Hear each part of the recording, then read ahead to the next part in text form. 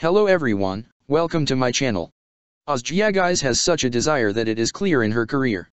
Özge Yağız has such a desire that she will open a new page in her career. Actress Özge Yağız, who came to the screen with the second season of the TV series Baba on Show TV during the winter, was in front of the lens for the November issue of All magazine.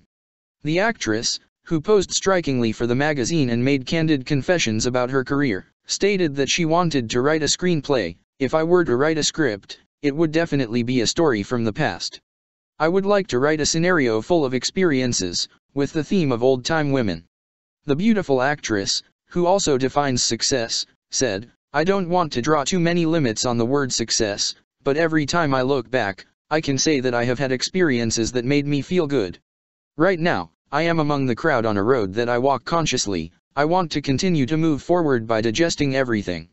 Özge Yağız used the following statements about her outlook on life recently. When you enter an unfamiliar world, part of you always starts writing the worst possible scenarios.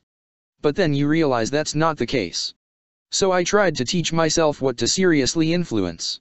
The actor, who often comes to the agenda with the love he has with his colleague Gökberk Demirci, takes the lead role with master actors Haluk Bilginer and Tolga Sarıtaş in the TV series Baba. Yağız makes a name for himself with his successful performance. We have come to the end of our video for now, friends.